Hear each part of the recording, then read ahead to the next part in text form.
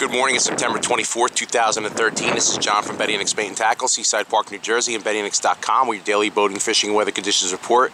If you want to talk about a prototypical, perfect fall day for fishing, this is it. Nice little 1-foot rollers, nice white water, perfect bass water, light northwest wind, crisp, cool.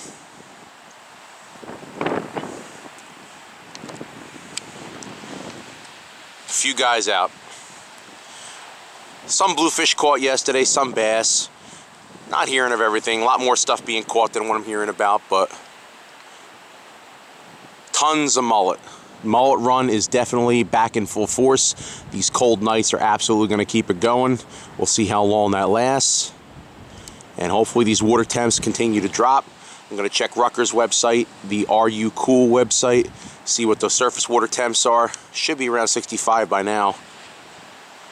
And that's it. I mean, it's all here. It's all set up. Hopefully we'll see you. Peace.